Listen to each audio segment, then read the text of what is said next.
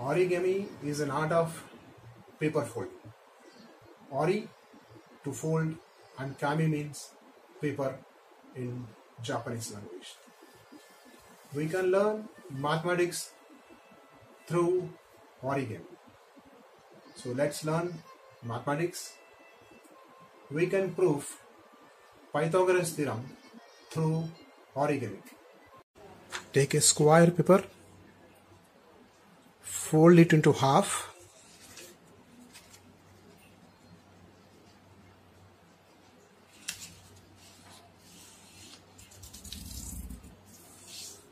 find two equal rectangles, fold it into further half.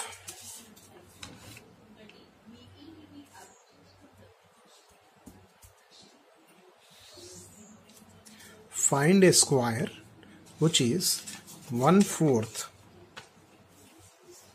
of the original square. Now fold only the top flap, forming a diagonal to the square.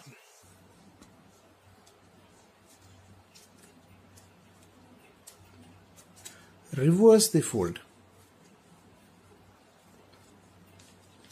Fold the remaining 3 flaps,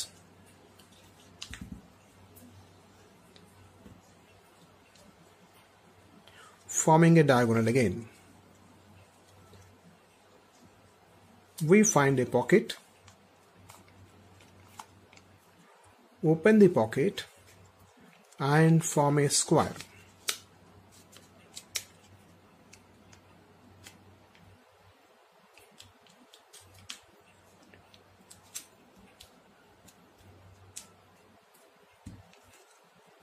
Open the side flaps and form a boat.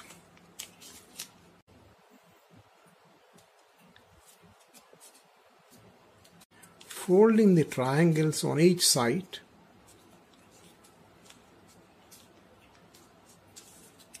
and open.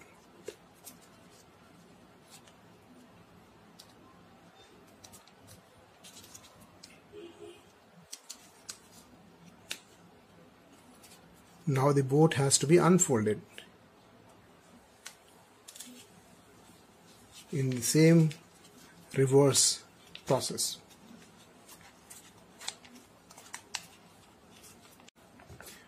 You will find the creased paper.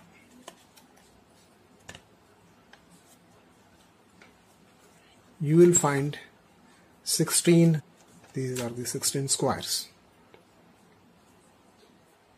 You have diagonals to each square.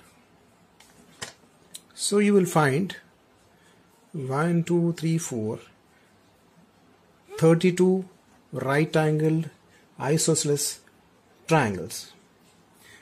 Select one of these triangles. I have selected this triangle, which is a right angled isosceles triangle, and form a square on each side. The hypotenuse, the adjacent side, and the opposite side. Let us call these sides as A, B, and C.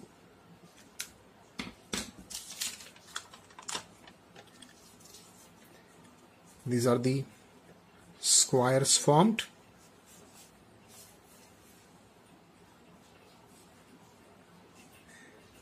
The adjacent side square has 2 triangles.